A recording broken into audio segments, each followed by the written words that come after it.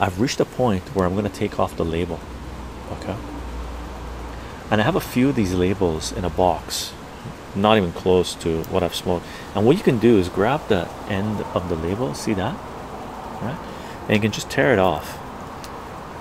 Watch this, and you can just tear it off, and it comes off, and you can keep on smoking, and you can keep the label as a souvenir if you want.